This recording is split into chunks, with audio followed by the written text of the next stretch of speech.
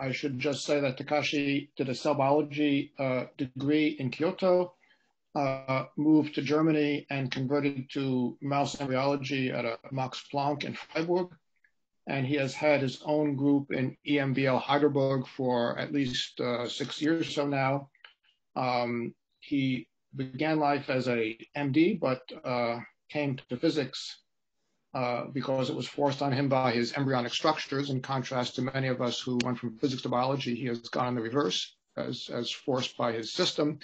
And he will tell us a bit about that now. Takashi, please. Thank you, Eric, for the introduction. And can you hear me? It's okay? Yes, you're very good. Okay, very good.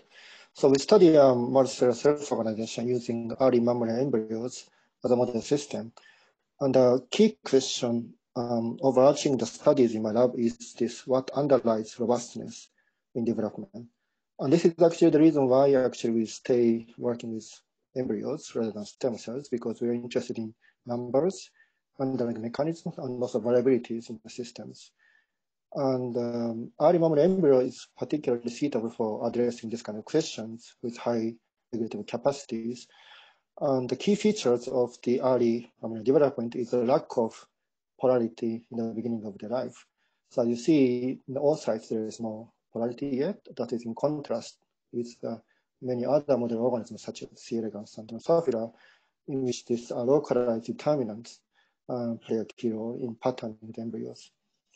Now, that means mammalian embryos will have to break symmetry on its own, and they do so typically resulting in the formation of the very heterogeneous gene expression pattern that you can see here before they eventually establish a nice pattern in the so-called blastocyst.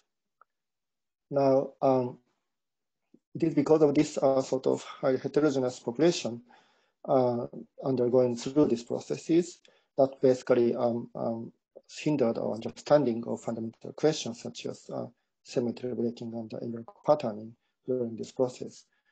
And this is how actually we set about to start mapping this process at every single cell during this early few days, starting from 1 cell to around 100 cell stage, when from blastocyst stage. So we basically started mapping every single cells on transcriptome, and indeed it shows that early cells on those cells, actually here in this case in gray, it's in terms of transcriptome, they actually exhibit highly heterogeneous expression pattern between cells, and they progressively segregate on their own to different populations before they eventually form two population of cells. So indeed, supporting this idea that early cells, although they are equipotent, they exhibit highly variable gene expression and progressively forming different cell types.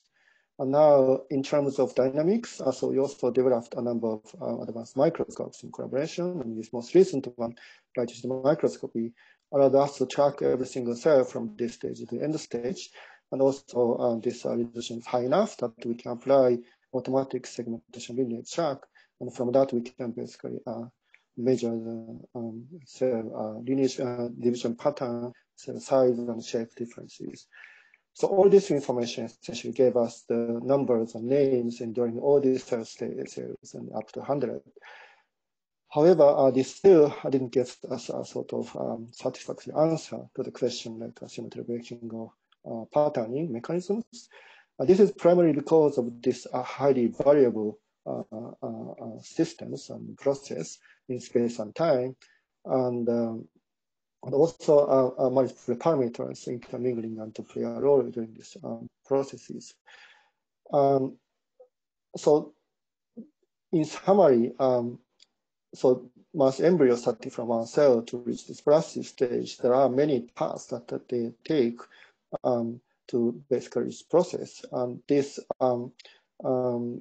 at the same time, but this also variability reminded us that this remarkable capacity that embryo can still correct and adjust to reach this blastocyst patterning to allow for the further development.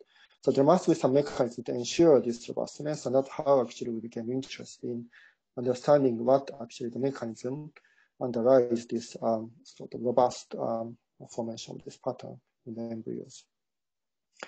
Now, I try to show you sort of 3 stories. So after each of stories, I can sort of open the session for questions. So first story that I wanted to share with you is published work several years ago that was carried out by a talented student at that time, who is now postdoc at UCSF, Katya.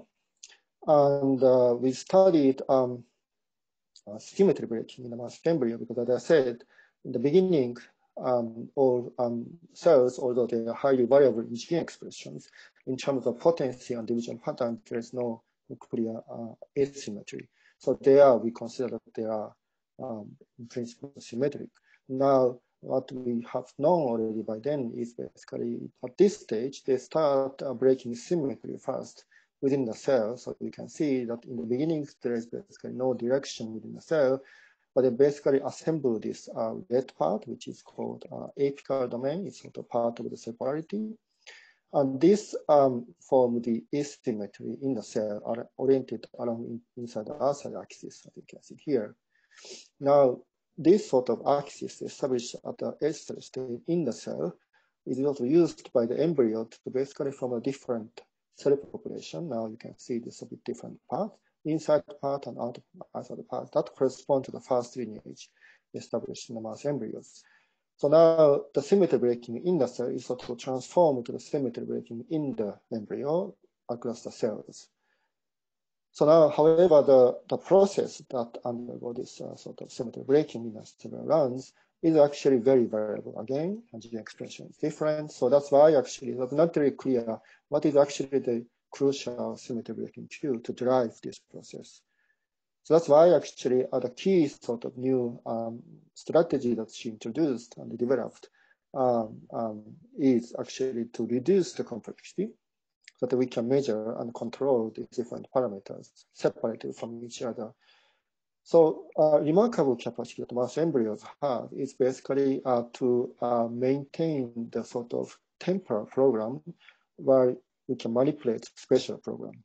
So what it shows here is that you can isolate a single cell from this complex embryo and put it in a culture.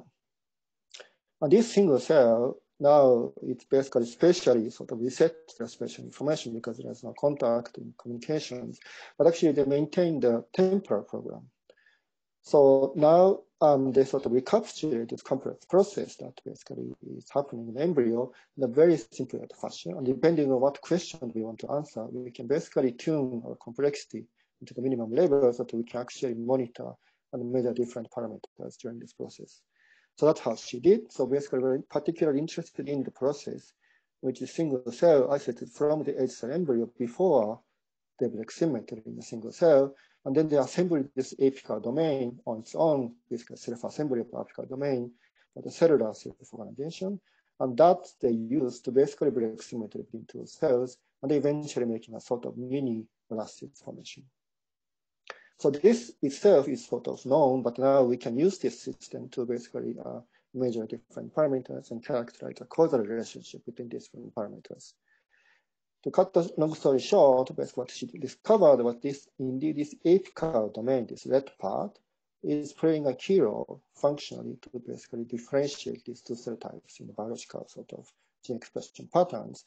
And how he did it, basically, it's relatively straightforward in biology to basically test the requirement because we can use genetics. And if you remove some factors to basically block formation of this factor, then you can test whether that parameter is required or not. That's how we did it. And indeed, we can show that these parameters require necessary for this or this differentiate to happen. But typically more difficult for us biologists is basically to build up something to test the sufficiency of the system. And this kind of actually sort of reduced system allows us to test this because now we have sort of this cell, is sort of naive cell that we can basically add things and we can synthesize the apical domain. And after many trials of different methods, actually then she sort of came back to the classic strategy to induce apical domain as we want in an ectopic manner. So the way she did is actually to transplant and micromanipulation. You can take a piece of the apical domain from another cell, and you can put it next to the sort of this naive cell, and induce fusion by viral component, And in that way, you can transplant effectively apical domain, as you can see here, so that you can control space and time. And that if you do that, you can then test whether this domain is actually sufficient to drive all this process as we would predict from the observation that we had before. And if you do that, indeed, actually we show that only when you transplant this apical domain, but not when you transplant this non-apical, just normal membrane from other cell, then this domain can indeed induce the sort of asymmetric spindle orientation that actually we showed from this study earlier. And then also the fate specification, this part that inherit this apical domain always differentiate into one cell type and the other is cell type. So these are fast symmetry breaking in terms of cell fate, and that we can control by transplanting and manipulating the apical domain. So for the first time, it allowed us to say that this particular domain is functionally required or sufficient for this fast symmetry breaking of the mouse embryo. So this is sort of like a short story. And then, however, now this is how we use this kind of reduced system to basically test the functional relationship between different parameters. Now, but still, this doesn't really explain the story because, as you may notice, that at this point, at 16th stage, the number doesn't really match because if now this happens to many cells, which is actually the case, surprisingly more than 85% of the case, they always divide this way and make this kind of cell types on each cell. And actually coming back to embryo, we found indeed that actually as many as 75% of the embryo, they form the same thing, same division pattern and the same sort of two cell types. However, there's a problem because now number doesn't fit. As you can see, geometrically, they cannot really accommodate all these brood cells inside because as you can see, out of 16 cells, we know that it is only possible to put up to 4 cells in the inside, and typically it's around 2.3 as an average number of inside cells within the 16 embryo, so it doesn't really fit. So there must be some additional mechanism to ensure this robust inside outside pattern. So what is this mechanism? So now when Katya looked more closely, so now if we look at this cell, which has a large, this apical domain, as I mentioned, this marked in red. So this domain, as you see, every cell has this domain. This is 8 cell stage. Now I'm going to show a movie. On this cell, every cell divide. And as they divide, as I showed, basically they all segregate this domain into only one daughter. That daughter remains outside and the other daughter remains going inside. So that is symmetry breaking of cells. Now what happens is basically you can see this divide and put this domain into only this daughter and the other daughter is inside. As you see, this daughter is actually squeezed out, and this is actually the daughter that was coming from the parents and initially in the inside. So this is a scan. This cell has a large apical domain, divide, segregate this domain only to this daughter, and the other daughter wanted to go inside. However, now problems happen because now there's not enough space to accommodate all those inner cells because they're all making these inner cells here. And then they sort of have to compete for the inner position, and those basically lose, they have to go out. That's how that happen. And actually this happens at 26%. And in this way, it clearly indicates that it is not division pattern itself, but it is actually eventual cell position after this competition that defines cell fate. So in this case, for example, they all undergo asymmetric division by this apical segregation. But as a result, quite many of them actually ended up forming the symmetric cell fate. So in this way, there must be some adjustment and robust sort of patterning after this initial symmetry breaking before they can form appropriate and robust patterning like this way in the mouse embryos. Now, clearly it indicates the importance of cell positioning and also sensing of cell position and how actually they can coordinate this cell position and fate. And that's how actually we became interested and we started to study about mechanics. And so this is the end of the first story. And I could answer some questions if there's anything that is unclear so far. Eric? If anyone has something, raise their hand promptly and they will be recognized.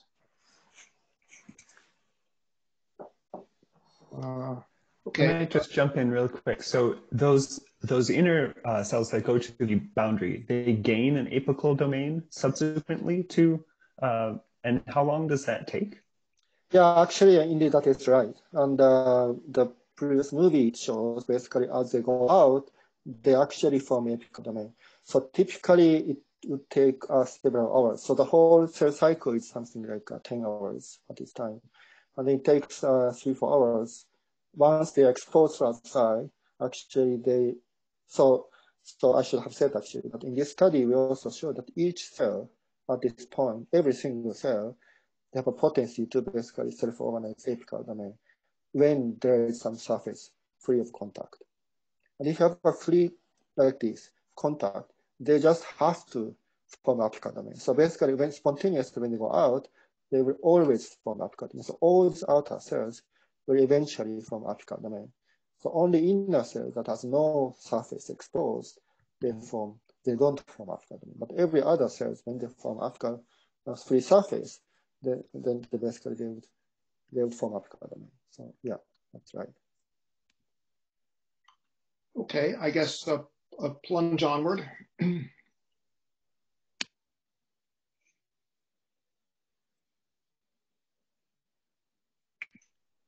So continue. Okay, that's fine. Okay, then yeah, then we can go to next step. So we became interested in what actually mechanics underlie this coordination between cell position and fate. And that's how actually postdoc at that time, Jean-Guillaume Maitre, has introduced a sort of classic method to our field, which is basically this micropipette suction. And you can see that by controlling the pressure and measuring this curvature here and making sure this diameter of curvature is same as this diameter of the pipette, by applying Laplace law, we can basically deduce the tension acting on the surface cortex. And that's how you can do with this. You can see movie and you basically suck and make sure this shape. And you can then deduce the cortical tension as long as there's a surface on all these surface layer cells. And that's how actually he used this method to characterize mechanics of compaction at the 8 cell stage. And that's how I published in this study. And by doing that, he basically discovered another very interesting phenomenon. And if you isolate single cell, because at that time, everyone is taking things out and make a reduced system in my lab. So now if you do this, and if you just let it stay in the dish, and you can see now this shows the curvature of this cortex or membrane by different colors. If you do that, if you see this 8 cell single cell, if you take it out of the embryo, you can see that this is very interesting, sort of very cyclic curvature change, which you can see in the chimograph, that basically a very regular oscillation in curvature, and it coincides with the accumulation of actin. So it seems to be there's a universally conserved cycle, same as like Drosophila C elegans. The cycle of this actomyosin contraction is around 80 seconds in this system. By isolating single cells and releasing from the adhesion, basically they can recapitulate this, they can exhibit this very continuous regular cyclic waves.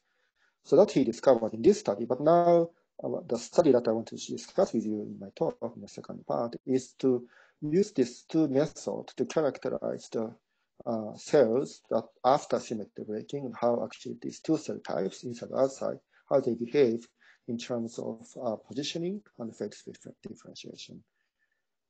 So now, so these are stage after symmetry breaking. So it's 16 cell stage. There could be two population of cells as a result of the asymmetric division, as I mentioned earlier. So if you now measure those cells on the surface in terms of cortical tension, you can see there are a sort of cells with soft cortex and a more sort of tense cortex. You can see here. And because this method is non-invasive, we can basically let them develop further. And if you do that, you can see that those with higher cortical tension always end up being in inner position. So that sort of makes sense in terms of mechanics, because when you are high in pulling on the cortex, basically whatever you count at the surface, you basically more effective in stretching them and basically wrapping itself. So that effectively brings yourself to the inside of the mass. So that basically makes sense. That's why actually in a way we predicted that they would go inside, and that was the case here.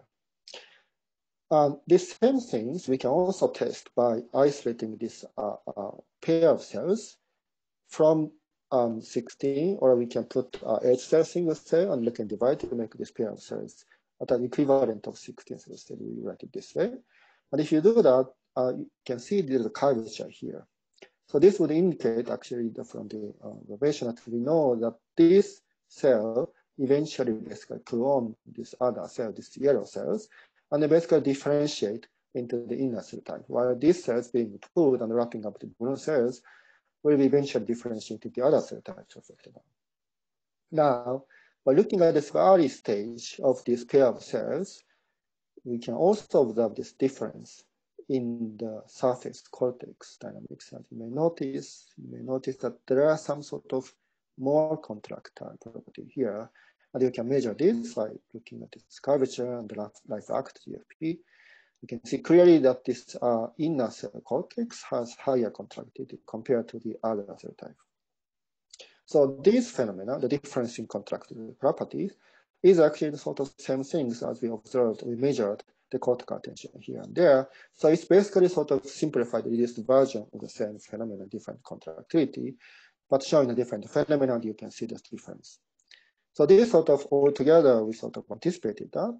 But the key question that we wanted to answer was, what are the origin of those differences? So what makes this difference between these two in outer cell types? To identify, look for this initial symmetry breaking trigger. So we looked into the parent of those two cells, which is H cell. So this is same H cell, they're doing the same analysis. And now I'm showing the movie, and these sort of two different colors, curvature and life act. By looking at this, you might notice that there's a part of the membrane that does not contract as much as the other part. So this part. So this part is here. So this basically lacks the contraction. And this was apical domain. So that's how actually we knew apical domain has a distinct structure microscopically, and they lack actomyosin at this point. And that actually could explain why this only apical domain does not contract as much as the other part of the cell. Now what happens is basically during this stage in the H cell situation, there's the apical domain and the lateral domain, and they are dividing apical domain, as I mentioned in my cardiac study. We know that because of apical domain, they always segregate this apical domain to only one daughter, because they always undergo this asymmetric division because of the apical domain driven spindle orientation. Now, you always form this apical domain with one cell and the other domain that does not inherit apical domain, and those same pair of cells, which will now put it in another field here, the same pair, you can see already right after division, there's a difference in terms of contractility. You can see these cells contract much more than these cells. So this led us to interesting hypothesis that actually this apical-basal polarization or symmetry breaking at the H cell stage might be actually not only symmetry breaking for cell fate and apical-basal polarization, but also might be symmetry breaking for the mechanical property of the cortex. So the apical domain softened the cortex, and the basolateral domain maintained the highly contractile property. And this apical domain, because they also orient the spindle along the axis, would ensure that actually this apical domain is only given to one daughter cells, which basically dictates how they behave in terms of mechanics in the following stage. And this is a very simple model, and because of the simplicity in this geometry in the two-cell disease system, my shared postdoc with Francois also got involved in this study, and basically calculate how much actually numbers we need to have to allow this system, this event to happen. So at that point, we had earlier model by Elvey again to explain the morphogenetic change of compaction. So we call this as a compaction parameter alpha. So from this earlier study, we basically characterize that starting from this equivalent cell separated situation during compaction in the reduced system, what happens is basically the alpha parameter, which is basically ratio between the surface tension and interface tension, will basically reduce from 1, which is equal between these two because there's no adhesion, to going down to 0.2. Basically, the ratio between this and this is going to reduce to 5 to 1. And that is a sort of mechanical explanation of the compaction from this to that. And that we had in earlier study. Now, at that point, all cells, as I mentioned, are sort of equivalent, and there's no difference. Now, at the 16th cell stage, we'll introduce the second parameter, which is basically the difference, because symmetry is not broken, the difference between two cells, which is now we call it delta, the ratio between this surface cortex and this surface cortex. Now, based on his calculation, he basically predicted that for this kind of morphogenesis to happen, this delta has to be larger than 1 plus 2 alpha. So now we know that alpha has to go down from 1 to 0.2 in this compaction, and we have to maintain this compaction for this to happen. That means delta has to be larger than 1 plus 0.4, means basically if the difference between two surface tension between two cells is larger than 50%, then this should be able to work. So this is a prediction from the model calculation of the Hervé. Now we can test this prediction by experiments. So how can we do this? So we can prepare cells of this stage of the embryo. Everything is the same, but the only difference we introduce is basically the difference in cortical tension, but in a way that they are still completely normal. So in this heterozygous, genetically modified heterozygous embryo, the mouse is completely normal, viable, just completely happy. But if you measure the cortical tension of the cells, because of this half amount of myosin at this stage of the embryo, they have slightly reduced cortical tension to 100 picometer. In contrast, white has 500 picometer on average. So that's why actually by reducing the amount of myosin, or the mouse is viable, the cell is a bit softer and the difference is 2.5-fold. So according to his prediction, this should basically work and drive this kind of sorting and morphogenesis in this pair of cells. So that's how we checked. And if you see, indeed, this wild type, which is higher, can manage to sort of pull and wrap up itself on other cells. And if you test this by 1 to all, so this is embryo, wild type, this has a bit weaker tension. And now the outcome is indeed they stay outside being stretched by those other cells because its tension is smaller. And in the contrary, if you have a higher tension, although they have started from outer side, they managed to put it in, now differentiated in a phase. You can see here, indeed supporting this hypothesis that actually this differential cortical tension is sufficient to drive the positioning and fate conversion specification in the early embryos. So taken together, these studies allowed us to have a basic understanding of how initial symmetry breaking and inside-outside patterning can be robustly established in the early mouse embryos. So as I answered actually to the question that I posed in the first part, the initial clue that orient the position of the apical domain is actually driven by the asymmetry in contact. So if there is no contact, they would have to form an apical domain there at a certain time point. Now, this apical domain is functionally sufficient, requires sufficient to differentiate into one cell type. And the same apical domain is actually also playing a key role in making the symmetry breaking or the mechanics.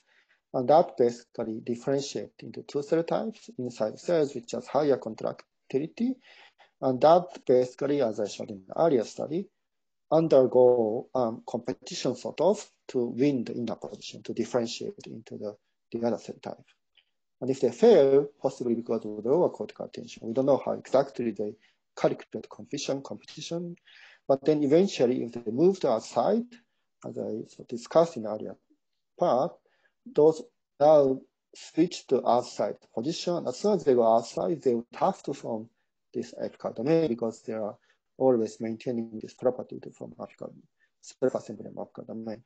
So this is how actually, although there are variability in timing and space and how actually to divide, it doesn't matter because as long as you go cycle this process, they eventually establish this Sebastian-Assad pattern in a slightly different number, in different processes in the eventual early mass embryos. There's a question from Colin Keller. Okay.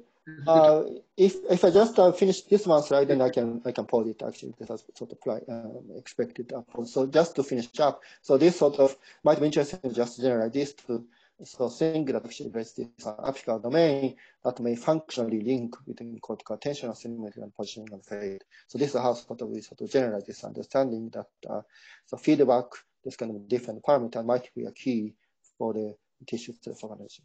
Yeah, that's it. So we can go to the break and answer the questions. Yeah, please. Sure. Colin?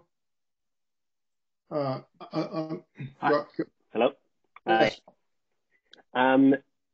So I had a question a few slides back. If you could go back to the slide with the surface tension model, the gammas.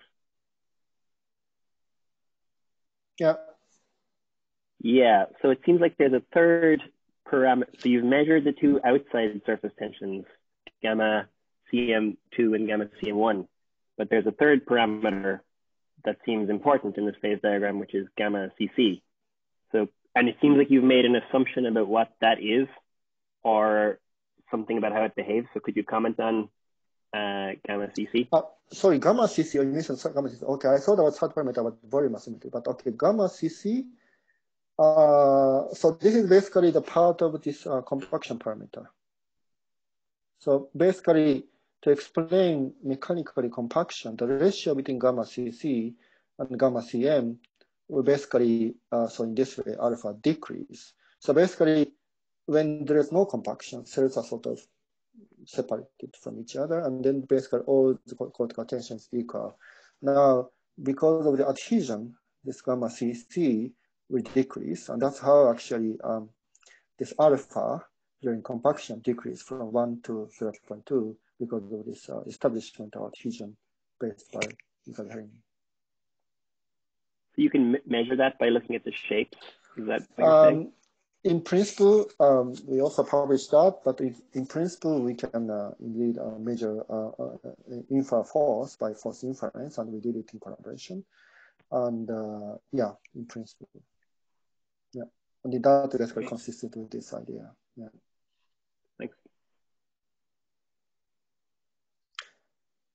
All right. Yeah. We go on to, well, I'm sorry. A question from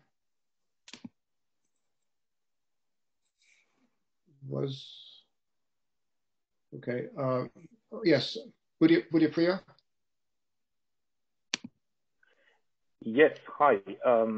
Just a quick question, which is very interesting talk and fantastic analysis.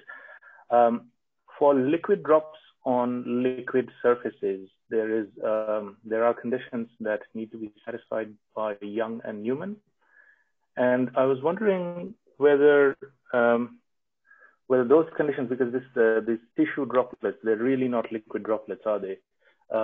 Whether you see any kind of modification just purely from a materials perspective on the conditions that need to be satisfied at the interface. So you mean liquid droplets in the tissues? So the drop, you know, the tissues, basically the cells which are dividing. Yeah. The angles at which they come in. So they're really intermediate between a liquid drop on a solid surface and a liquid drop on a liquid surface. Yeah. And there are there are two different conditions for a liquid drop on a solid surface and a liquid drop on a liquid surface that needs to be obeyed. For one, you get the Young-Laplace, and for the other, you get the Young-Neumann conditions. I see. And I was wondering if whether what happens for for one cell type adhering to another. Is this somewhere intermediate, or is this follows one or the other? I see. we haven't really explored that. That's an interesting possibility to check, but we haven't really explored that in our system yet. And so far we applied Young-Laplace law for all this force inference, all these things. And yeah, so that's all we did so far, but we didn't really try to compare this with this liquid-liquid and liquid-solid interface. You should go on. Yeah, okay, I think I'm a bit of running late, so I just try to make it quicker. So what I wanted to, I think, maybe quickly introduce the third part of my story is to introduce a most recent study, which basically to address the next step, because we are building up complexities. And most recently, we introduced to this new sort of parameter, which is basically fluid here. So this is pressurized fluid that blast is sort of expand and form here. And from that, we sort of investigate the possible role of the fluid, because we didn't really think about fluid at that time. So it was all about cells, but now we sort of began introducing the potential role of fluid, especially pressure. That's the work of my former postdoc, Joe, who basically asked about what is a sort of dimension that how tissue measure this dimension, how actually those kind of information can control cells and against state. And to make a quick story, I think because of time, I think I probably make it rather quick. And just to sum up, so we basically came to this finding that there is two feedback groups. So the one is positive feedback group, which is basically driven by cavity expansion, so pressure increase, and that basically stretch cells, and that mature the junction here, and that accommodate further expansion, so it's basically a positive feedback group here. And this is the time scale of several days, 1 day, and tens of hours. And in contrast, there's another more shorter feedback group, which is negative feedback group, because as cells become more stretched, they start to make a rupture and leak the fluid here. So that is basically the scale of several hours. And it's basically triggered by magnetic entry around the cells. And that's how actually there are two positive and negative feedback group on different time scales. And that basically, according to Maha's model, is sufficient to basically bring the system to plateau in size. And that's actually how we indeed confirmed in these mouse embryos. Now, interesting prediction that we did with him was to control, manipulate this tension here and junction here, and that basically induce more leakage. And the prediction would be that if you decrease tension or increase the leak, that would result in a smaller dimension, smaller size. So this is actually what happened here. So you can see the size of the blast is smaller than compared to the wild type. Importantly, this does not change number of cells. Total number of cells, they divide the same way and they remain constant. And that's how actually the proportion of inner fate. Now you can see the number of inner cell mass is increasing. So again, showing that actually the fate of body mass embryos is not really specified by past history, but it's actually controlled flexibly by a sort of feedback and self-organization. So this now adding one parameter, luminal pressure here. And that altogether, the small-scale feedback between all these different components robustly control size, shape, which is actually a study from another study from my lab, and also international patterning, as I showed in just earlier talk. So that's sort of the story that I wanted to sing. And the last couple of slides, and we now beginning to explore new areas. So just a couple of unpublished data. So now, we haven't solved yet about how actually they form pattern out of this very variable population of cells. So that actually we began to see the impact by the sort of block of the cavity expansion. If you block cavity expansion, this cell fate and sorting is both deteriorated. And that led us to the hypothesis that actually this microlumin actually blasts cavity is not really coming from one spot, but it's coming from every single interface. And this kind of microlumina might serve as a niche to integrate chemical and biophysical cues, and that's how actually we are testing this kind of hypothesis in different means in reduced systems. So that is ongoing work. And just one slide, we're expanding also to different areas. So one of the new areas that we're exploring is to building even more complexity. So because now we have built up one by one different parameters to explain this plastic morphogenesis. Now we're preparing for the next stage, which is basically to make a major morphogenesis to elongate and form the axis and for the gastrulation. So we have recently introduced a sort of 3D GL system to basically recapitulate this process for the following 2 days. And that you can see with large microscope, you can then track single cells. You can see that on the segmented cell automatically that we can now study the cell shape change. And basically in a similar way, we can monitor and measure and perturb in a spatial temporal control manner. That we're trying to prepare for the next sort of stage. With that, I'd like to finish my talk and thank all my former people.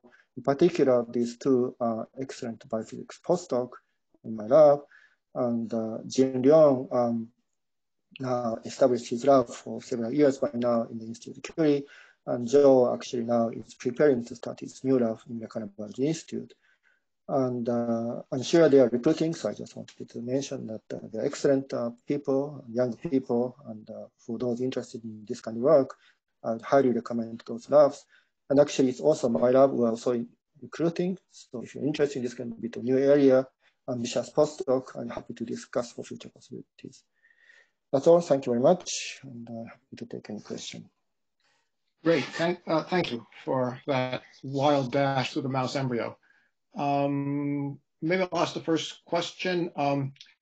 There is a difference between mural and polar trophoblast, and that probably has implications for the ability of blastocysts to implant. Do you think those differences perhaps stem from mechanical differences that you outlined, i.e. that the one is wrapped around the inner cell mass and so on? Possibly, yes. And so we are just beginning to observe how different those two populations are in this kind of new system. And it is certainly a possibility. It is maybe, as you know, the embryo always implant with this cavity side, but not the upside. So there might be some difference, and that might contribute to make some particular morphogenesis that actually we also investigating. It's certainly an interesting point. Yeah. Other questions, please? I want to ask about you showed initially there are actin waves pulsing on the cell, and I want to ask and it was about 7-second period or so. Does that stay constant throughout cell cycle, and is it calcium dependent or? Yeah, so those interested in this kind of things, I would highly recommend to follow up how Jin Leong is characterizing these different things. But as far as I know from his data, it appears to be not linked necessarily with the cell cycle. It's basically the time scale of seconds, 18 seconds, which is similar to the actomyosin production for any other organisms. And yeah, but he's now, I think, studying his topic. Yeah. Can people with questions raise their hand? It's easy for me to see who's who without having to scan a huge tableau of images. So raise your hand and you will be recognized. It's easier to organize that way. I believe there are also 2 questions from the chat. Okay, Berna, do you have it? Yes, excellent talk. Thank you very much. So I was wondering, so you focused on early blastoma and differences between ICM and trophectoderm during the first cell fate decision. But I'm wondering whether differences in cell mechanics are also important later blastocyst development. Like, have you investigated these principles during primitive endoderm formation? Are the differences between epiblast and primitive endoderm that account for sorting at this stage? Yeah, so this is certainly the question that we would like to pursue. That this is basically the mechanism of this sorting and the eventual pattern formation at this point. And we just begin to measure all these things. And probably it's still premature to mention this, but we are sort of open to different possibilities. It might be different adhesion, it might be different contractility, or yet another mechanism. So there must be some mechanism to ensure that those surface cells is moving from us inside, because initially it's very chaotic. It's basically all mixed up. And somehow they can make sure that there's a clear pattern of process. And how they can do this in coordination with cell-fate segregation is rather open question right now, and we are trying to investigate that now. Thank you. Yeah. A question from Amit Singh. Yeah, hi. Unmute yourself. I wanted to ask, you showed little oscillations in the lumen size. Do you, at least it's theoretically predicted, do you see it experimentally as well? Oscillation of human... Lumen volume. Lumen volume. Okay. Yeah, so sorry, I didn't have time to explain all this, but it's published, so you could also look at it. But basically, there's sort of like this is what you mentioned, this oscillation. Okay. This is actually, I didn't have time, but this is what to mention briefly about this thing's leakage. This is what we call collapse.